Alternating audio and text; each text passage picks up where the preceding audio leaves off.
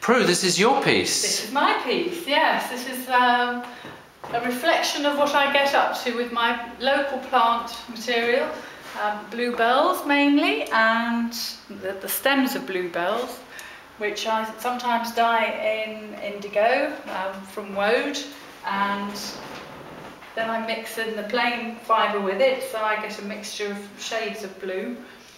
And I also use New Zealand flax leaves and reed, rosemary leaves, sometimes the bark of willow, and what else have I used? Oh yes, old thatch reed, when it comes off and when houses are rethatched. And this is a piece of New Zealand flax which I dipped into the indigo vat after the paper was made.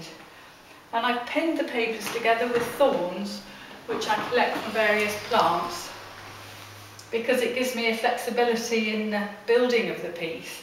And I also feel it sits well with the natural fibres.